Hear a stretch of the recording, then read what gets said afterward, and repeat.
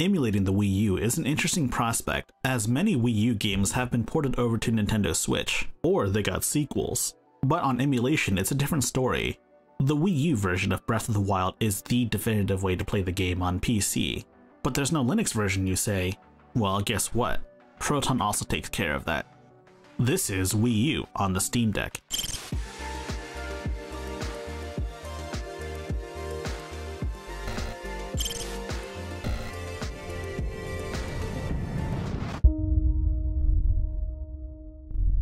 If you like my content, please like, subscribe, share with your friends, and join my Discord server in the description below. As you may have noticed, I am now affiliated with the Steam Deck Discord. Links in the description below.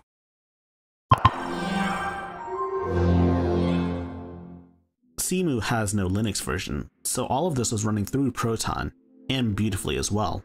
If there's anything you should take from this, it's that Proton works on non-Steam games as well, and in this case, a whole emulator. Anyways, here are the settings that we used. Be sure to use Vulkan as your graphics API and enable async shader compile. With X Audio 2, we didn't really encounter any audio issues, so this is what I recommend really. This is Yoshi's Woolly World on the Wii U. Yoshi's Woolly World runs at 60 FPS on native hardware. This is very, very close. At times it'll run at 60 FPS, but right now it's hovering around 57, 58. And it's pretty early on in the game. I don't really have a lot to say about this. I will say that the GPU will occasionally spike up to 100%, while the CPU doesn't get taxed nearly as often as, say, the GPU is. Sometimes it'll spike up as well, though. Not a major cause for concern for this game. You might be noticing why you can't see the total system power draw, and that's because we plugged this in while we were testing. I didn't realize that we wouldn't be able to see total system power draw while we plugged this into the wall, so my bad. This is the Wind Waker HD. Oh wait, let me cut to gameplay. All things considered, Wind Waker HD on CEMU runs really well on the Steam Deck.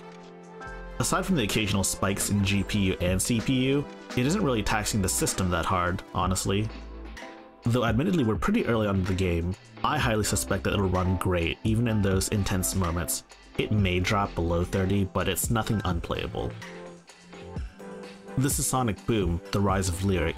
Why are we testing this? Well, that's because my colleague insisted that we do it for the memes. Memes aside, it runs pretty well. There's not a whole lot of performance issues to speak of, really. Other than that though, there isn't really a whole lot to complain about, aside from, you know, the game itself.